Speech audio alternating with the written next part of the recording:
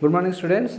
My name is C.H. Venkateswara Rao, Assistant Professor in Department of Mechanical Engineering in SES Institute of Technology and Engineering. Okay, now I would like to tell about a subject is called as an finite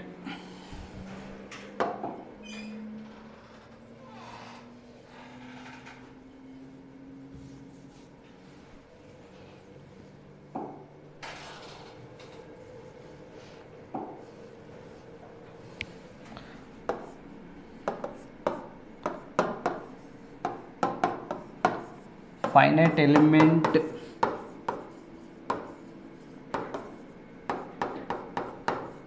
methods. Okay, it is simply called as an FEM, FEM. Okay, now this subject, the nature of this subject is a very difficult subject and is having an is simply said that is a completely problematic subject. Completely a problematic subject. Then coming to this subject, okay, what is the need of this subject? Again, what is the history or background of this subject is nothing but then okay, now the title finite element method. Okay, finite means okay, we want to analyze any engineering problem. Okay, in that engineering problem, the entire object of the element, the entire object can be discretized into a number of elements. That's why it is called a finite element method. Okay, finite element method. And coming to this need of this subject okay,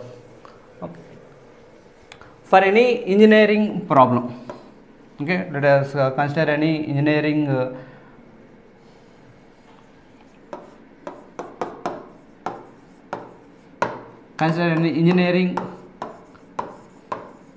problem. Okay, an engineering problem can be solved, okay, by using mainly these three types of methods mainly. Okay, those methods are nothing but, and first one is an experimental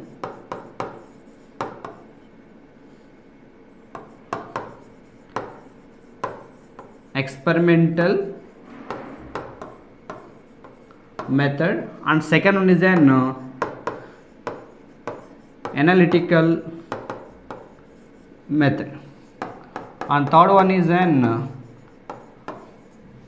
numerical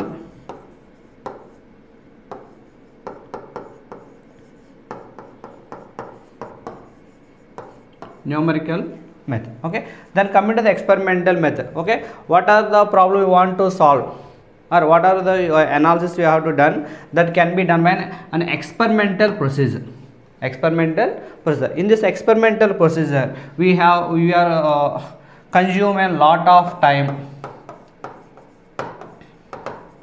okay, and money. We are investing so much amount of money and material. Okay, if in this experimental method our experimental results are not meet our requirement, okay, the entire that experiment will be lost. Okay, and then coming to the analytical method. Okay, and this analytical method is an analytical method, and these numerical methods are nothing but then in this engineering problem can be expressed in an differential equations. Okay, these differential equations are analyzed or solved by these analytical methods. That is an analytical method as well as a numerical method. Okay, in these two methods, okay, the first method, okay, this analytical method, it is only used for an simple problems. Okay, they are mainly used for simple problems and with simple boundary conditions. Okay, simple problems are simply boundary conditions. We are using this analytical method. Okay, then coming to this numerical method, and is a very powerful method. Okay, in this method is mainly used for okay, the object or an engineering problem having a complex nature or a complicated profile. Complex profile,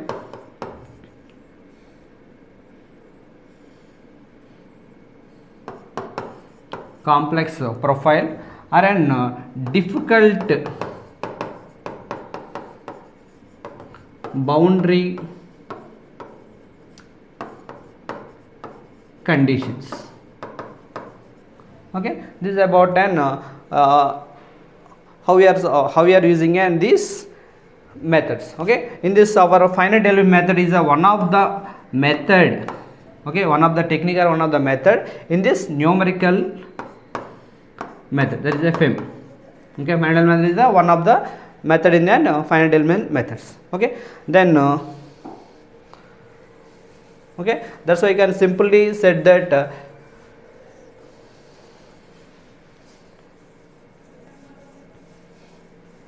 okay, you can simply said that a finite element method, okay, that is an FEM. Okay, finite element method, it is an numerical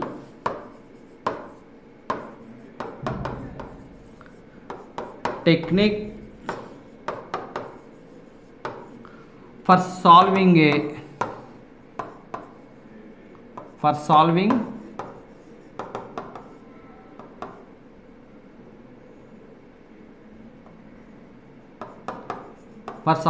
an engineering problem. For solving an engineering problem, we are using this finite element method. Okay, then this is our this brief description, brief introduction about an finite element methods. Okay, in an engineering problem, we are using for solving any problem in this finite element method. Okay, we have to follow a certain number of steps. Those called as sequential steps. Okay, those sequential steps are mainly following the first one. Okay, that means sequential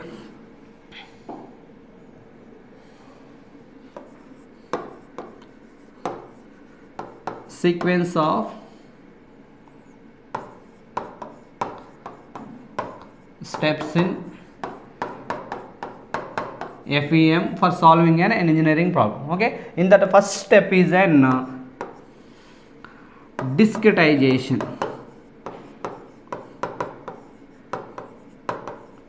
The first step is an discretization. Okay, discretization means then our entire domain. Okay, what do you want to solve the problem? The entire domain can be discretized into a number of parts, a number of smaller parts. Okay, we can discretize the entire element in very smaller parts. Okay, then each part is called as an element.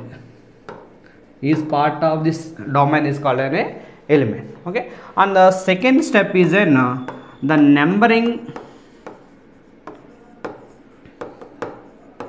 of nodes and the elements.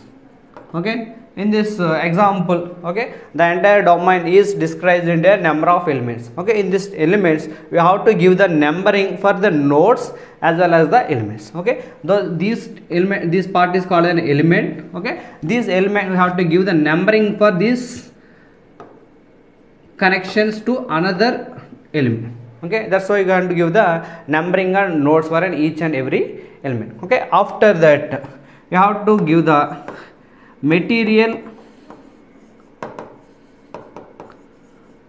properties or behavior parameters of that domain material the domain. Okay, and next fourth one is you have to derive an element stiffness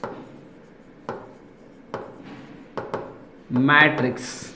Okay, for each and every element in that discretization process we have to divide number of elements. Okay, for each and every element we have to derive an element stiffness matrix. Okay, element sorry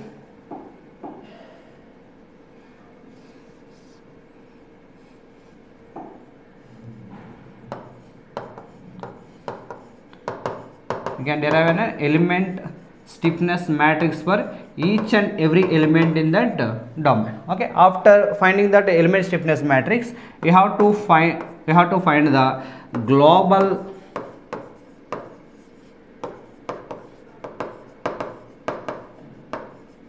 stiffness matrix for the entire object. Okay, that important. We have to summate this element stiffness matrix. Okay, we get then the global stiffness matrix. Okay, after finding the global stiffness matrix, we have to apply the boundary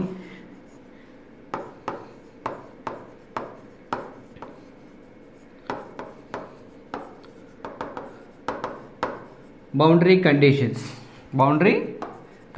Okay, after applying the boundary condition, we have to substitute all these element stiffness matrix and boundary conditions in an finite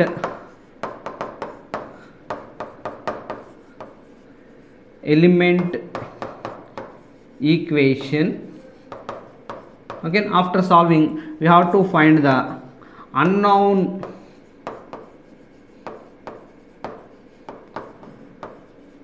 parameters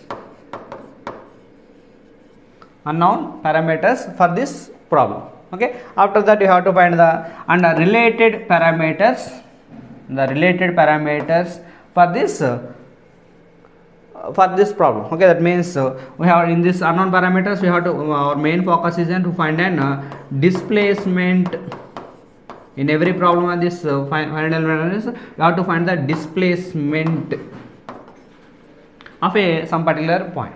Okay, after that we go for an related parameters that for this displacement, what are the remaining parameters which are related to this displacement. We have to find those parameters. Those are nothing but an in simply can say that stress and strain are induced. Stress and strains are induced in a body. Okay, these are the main steps we are involved in for solving a problem in a finite element method. That is one of the numerical method. Okay, these are the main 9 steps we are followed for any type of problem in that finite element methods. Okay, then we go for an okay, before going to the problems related to this finite element method, we have some theory concept is there. Okay, the nothing but those basics are needed.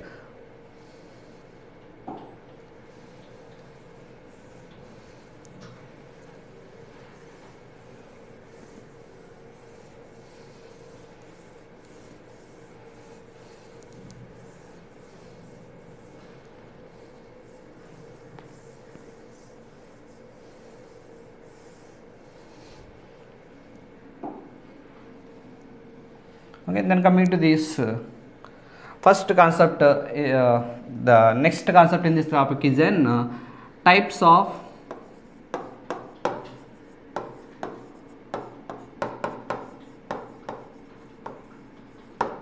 elements are generally used in this finite element methods. Okay, what are the different types of elements generally we are using in this finite element methods? Okay, these are the there are mainly 3 types of elements are generally used in this finite element method. That is nothing but first one is an one dimensional, nothing but 1D elements, one dimensional elements, and second one is an 2-dimensional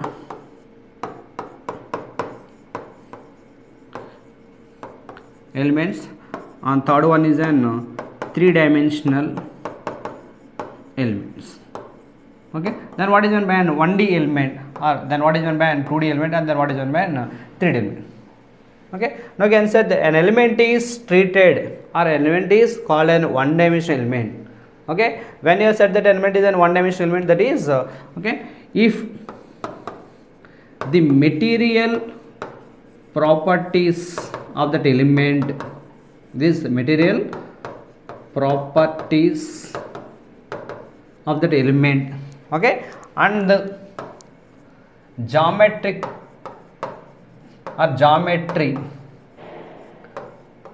of the element can be expressed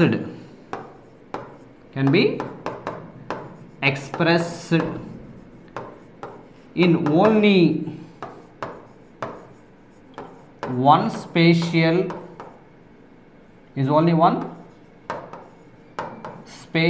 coordinate, then we can say that element is called a one dimensional element. Okay, again you can see that if an element is said to be one dimensional, that is if the material properties and geometry of the element can be expressed or can be described in only one spatial coordinate. Okay, now spatial coordinates are in three coordinates, x, y and z direction. Okay, in any object can be expressed in only one spatial coordinate. Okay, that can be treated as a one dimensional element.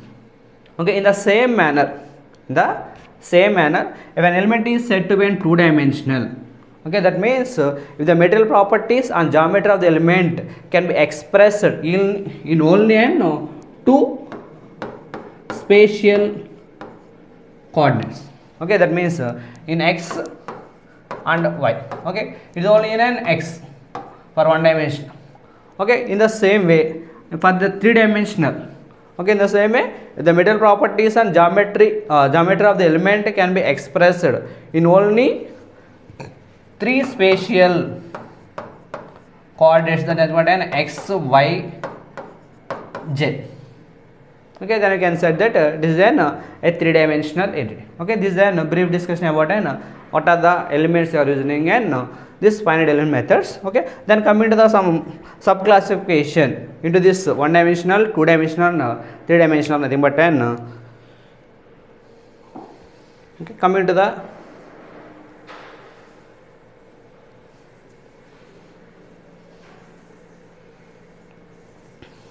one dimensional element. Okay, in the coming to the one dimensional elements, then coming to the one dimensional element, we have we are mainly considering these three sub classification, that is in A, linear 1D element, and second is an quadratic 1D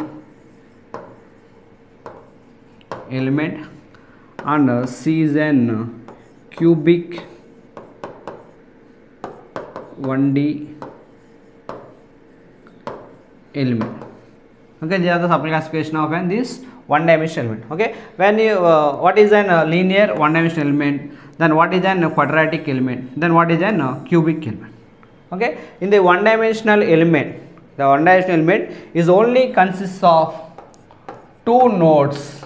A one dimensional element is consists only two nodes.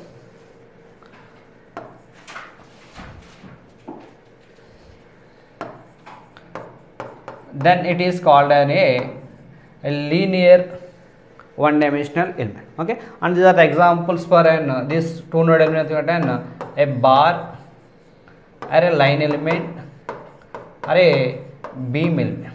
Okay, and the schematic figure is just like this. Okay, an element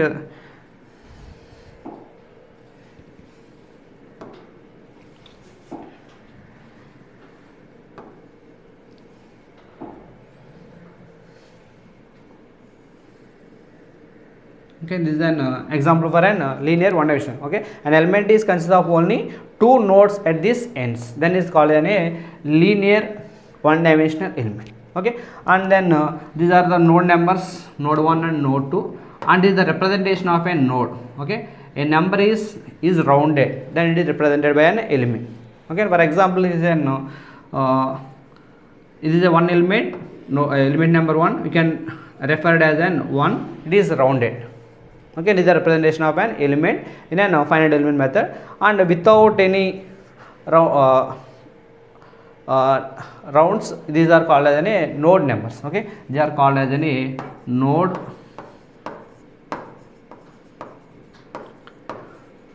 numbers. Okay, this is regarding about an linear element. Then what about an quadratic element?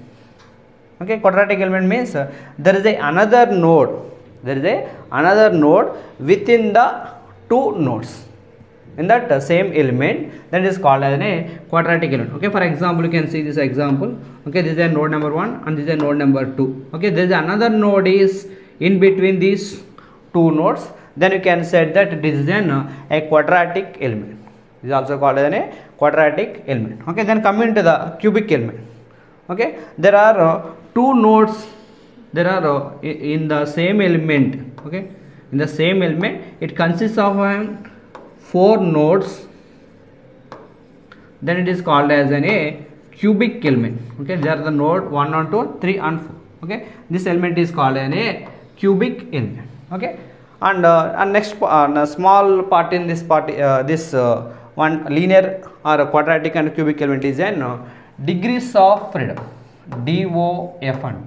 Degrees of freedom. Degrees of freedom is nothing but the number of independent movements of a body in the space. The number of independent movements of a body in the space. Okay, for example, you can take this object. Okay, in this space they having an 6 degrees of freedom. Okay, the 6 degrees of freedom, there are 3 translatory motions and the 3 are rotational motions. Okay, it can move in an x direction, it can move in an y direction, and it can moving in an z direction. These are the 3 translatory motions of this object. Okay, and having an 3 rotational motions. That means it can rotate about an x-axis, and it can rotate about an y-axis, and it can rotate about an z-axis. Okay, totally there are 6 degrees of freedom of an object in the space.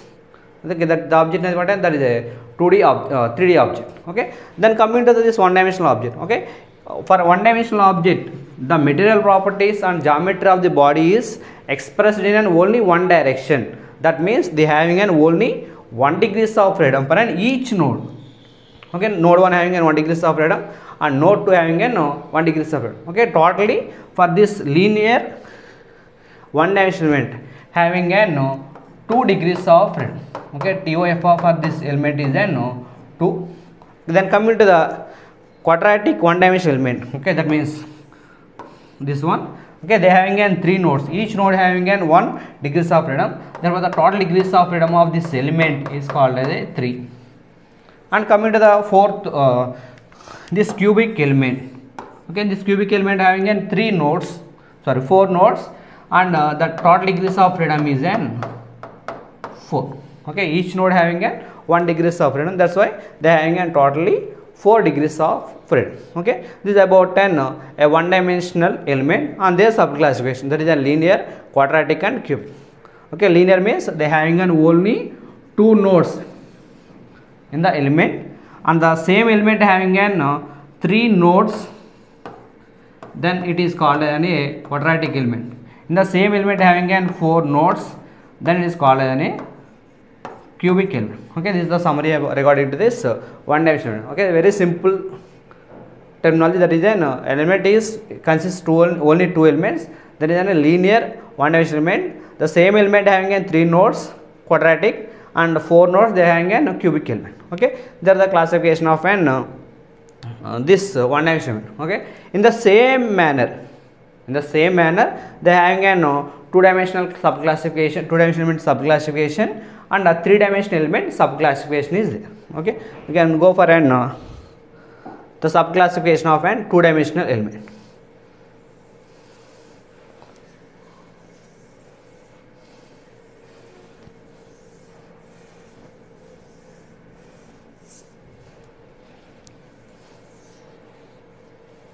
Okay, next one is then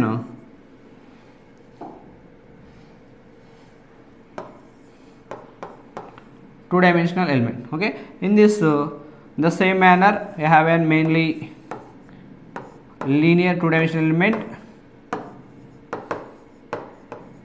linear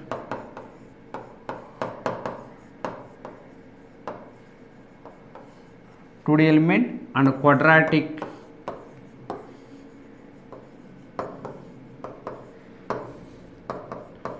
2D element,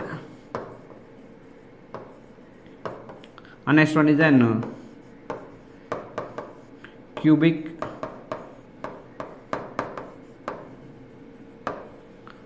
2D element. Okay, linear quadratic in the same with reference to the one dimensional element. Okay, these are also treated as a linear, quadratic and cubic based upon the number of nodes in the element.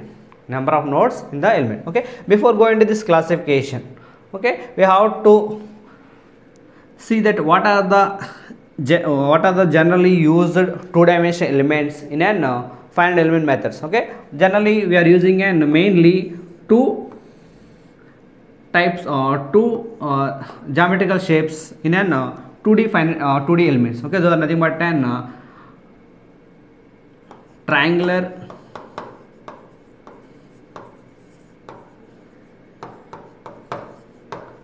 element, and next one is an quadrilateral element. Okay, these are the generally used two-dimensional elements. One is an triangular element and second is an quadrilateral element. Okay, triangular element is an just like this. Okay, this is a geometry of an triangular element. Okay, this triangular element is consists mainly an three nodes. Okay, and this is called as an element. This is a triangular element. It consists of mainly an three nodes. Okay, and this is the geometrical shape of this triangular element. Okay, then coming to the quadrilateral element. Okay, this is just like this.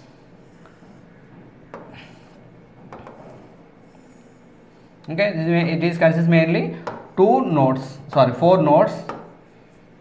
and this is an element. Okay, they are the generally used two-dimensional elements in our problem solution. There is an triangular element or quadrilateral element, and that means our domain, domain can be described either triangular elements or in terms of an quadrilateral. Just like for example, this is a simple domain. Okay, now this domain can be discretized, okay, into number of parts. Okay, that number of parts, that smaller part may be this quadrilateral or it may be a triangular element. Okay, in this way you can discretize these elements. Okay,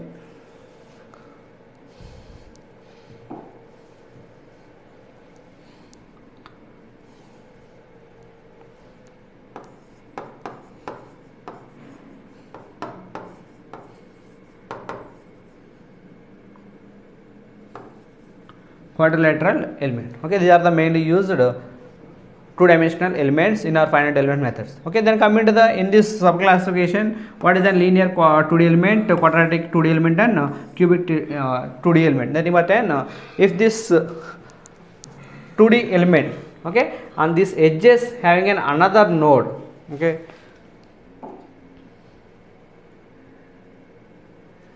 this edges having another node, okay, on it, then it is called as in a quadratic element. Okay, and this along this linear edges, okay, there is another node at the middle of the element. There is another node at the middle of the element along this edge nodes. Okay, then it is called as a cubic element. Okay, these are the examples for an cubic element, and these are examples for an quadratic element. Okay, and these are the three different types of and 2D elements. Okay, then coming to our 3D element.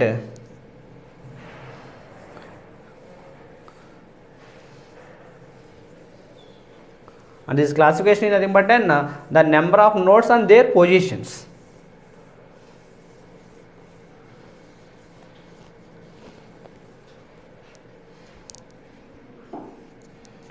And next one is then 3D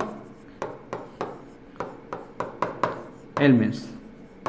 Okay, at the starting of the types of element, we can say that an element is in 3D. That means their material properties and geometrical shape is represented in three spatial coordinates. Then it is called a 3D element. Okay, our generally used 3D elements,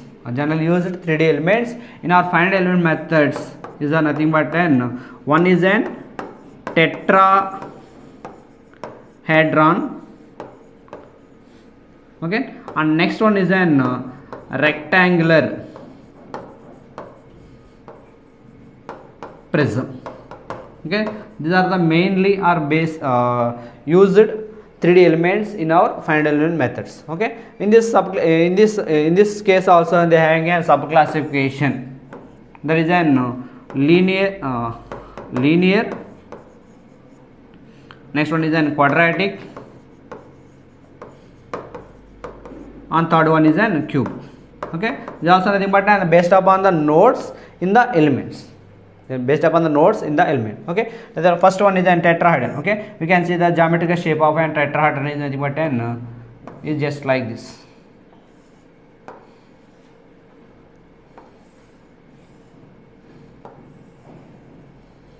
Okay, there are the 4 number of triangular faces around this body. Okay, they are the called an tetrahedron. Okay, this consists of mainly and 4 nodes, 1, 2, 3, and these are the 4th. This is an example for an tetrahedron. Okay, in this way we can describe an element. Okay, then coming to the rectangular element.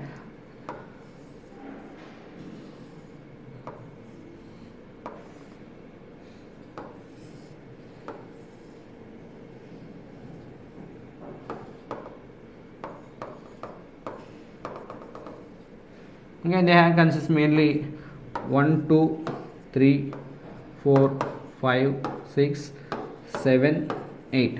Okay, but the regular 3-dimensional element consists of an tetrahedron consists of an 4 nodes, and the regular rectangular prism consists of an 8 nodes. Okay, each node of this element consists of having an 3 degrees of freedom.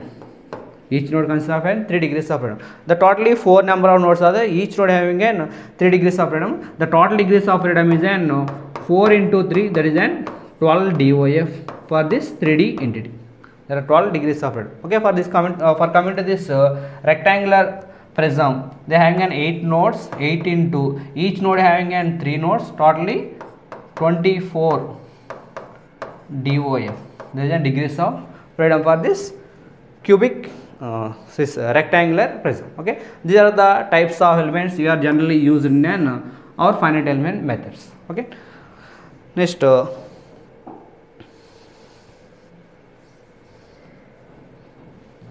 on eraser, second, third, all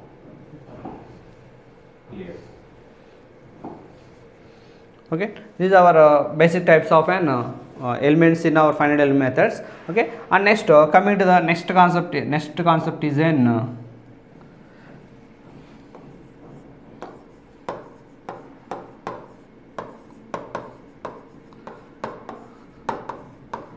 shape functions. Okay, the shape functions can be represented by a letter n.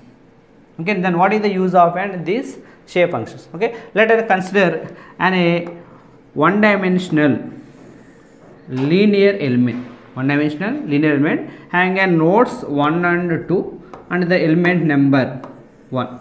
Okay, for this element I want to find the for this element you have to apply some external load on it. Okay, when you are applying external load on this body, the body get deflected. For our usual methods, we have to find the displacement at node 1 as well as in node 2. In our regular practice, we have to find the displacement at node 1 and node 2. We have to find the displacement within the element. That means at any point in this element, we have to find this. For example, this is a point P. At this point, I want to find the displacement at this location. Okay, for getting these results, for getting this displacement at this position, we are using these shape functions.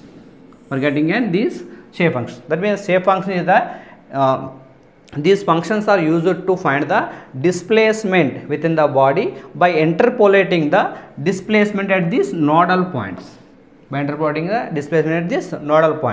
Okay, now before going to these shape functions, how to find the shape functions, we have to know about the coordinate systems.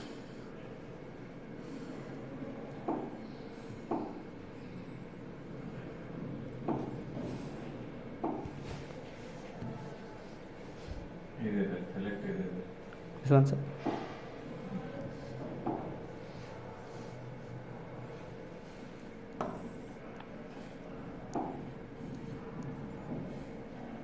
Before going to the shape functions derivation, we have to know about what are the coordinate systems are you are used in this finite element methods. That is, the first one is an global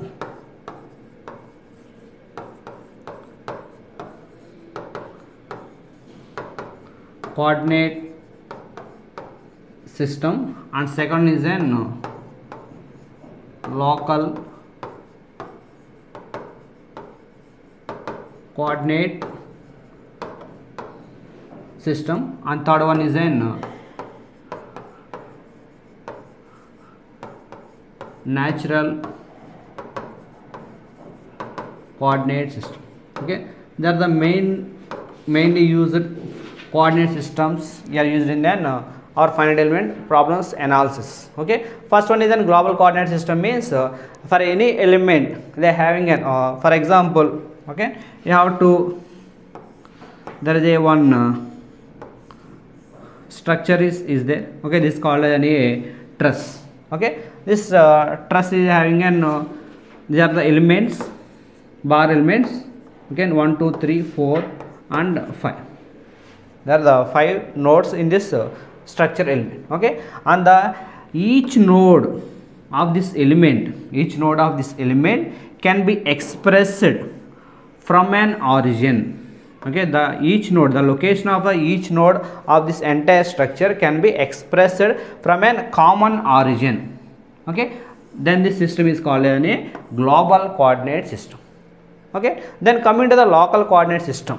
Okay, in this coordinate system each element having a separate coordinate system. Okay, for this element we are having an element 1 5, sorry, this nodes, the element having a nodes 1 and 5. Okay, this element having an own coordinate system. That means this node is an origin of the system. Okay, and this is another node. For example, is an ith node, and this one is a node number 7. Now slowly you can stop in 3 minutes. Already 37 minutes. Okay, okay. This is an local coordinate system. Then coming to the natural coordinate, it is an different coordinate system. Okay, and recently are not used in any for the before studies, the newly introduced system. Okay, in this system the origin of the system is taken at the middle of the element, and we are introducing an the coordinate name is called as a zi. Okay, that can be written as an in this way. Okay, the element having an j is equal to -1 and j is equal to +1. Okay, and this one is the origin, that is called as j is equal to +1. Okay, now the length of the element in the natural coordinate system is always 2 units. The length of the element is always 2 units. Okay, in the next class we are discussing about the shape functions and their derivations related to in global coordinate system as well as a natural coordinate system.